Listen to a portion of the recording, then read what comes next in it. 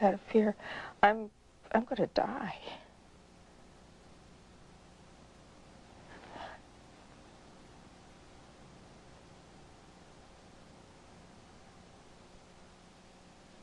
Surely the way to get information on children's sexuality is not by asking men who have a vested interest in saying children are sexual and they enjoy being sexual. Nobody has said that the best way of getting information about childhood sexuality is by talking to paedophiles. Kinsey didn't say that. He simply reported some information of that kind because he thought it was worthy of consideration. Based on Kinsey's writings, he approved fully and wholly of adult-child sexual interactions, what he called play or interactions. Not only that, he recommended that adults could effectively aid children in better sexual lives by giving them quote-unquote orgasms at a very early age. Without help from more experienced persons, many pre-adolescents take a good many years to discover masturbatory techniques that are sexually effective. It is probable that half or more of the boys in an uninhibited society could reach climax by the time they were 3 or 4 years of age.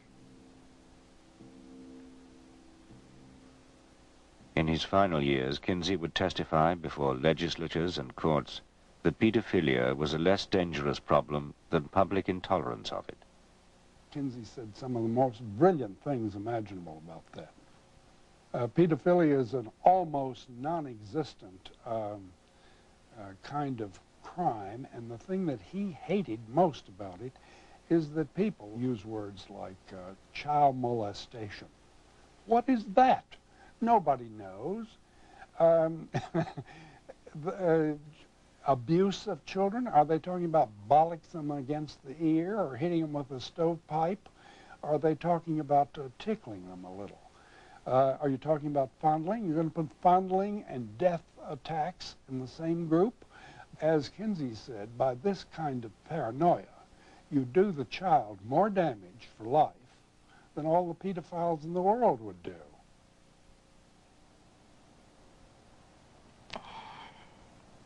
Pedophiles are very sad people. I think the fact that they're even taking the information from a pedophile perpetuates the abuse. It glorifies it to that pedophile.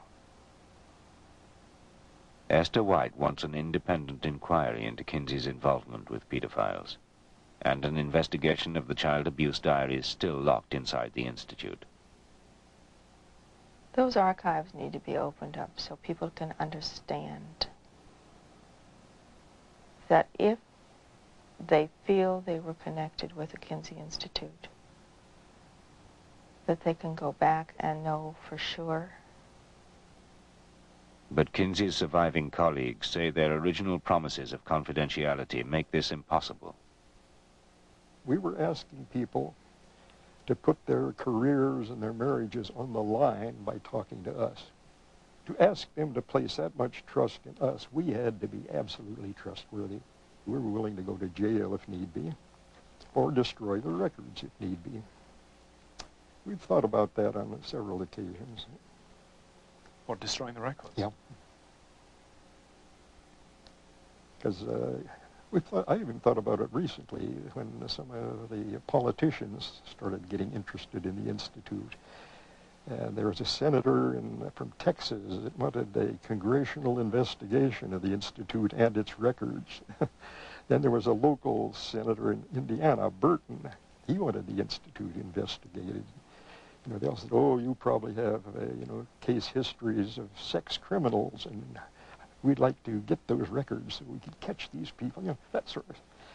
And when they start talking like that, then we seriously think, what would happen if we started facing court orders, or if search people came in with a warrant to seize what we had? Yeah, so we've made precautions. What sort of precautions? I mean, all we have to do is destroy the code and some card files. That does it. Then the case histories are absolutely unreadable. The Kinsey Institute says it will not destroy its records. It is republishing both of Kinsey's original volumes, including all the material provided by Paedophiles. They're going to be republished. I would like to stop that. I don't know how to do it, but I would like to do that.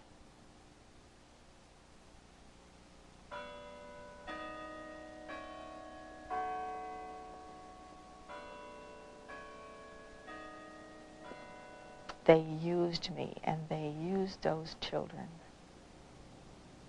And that's a terrible way to feel that you've been used for a lie.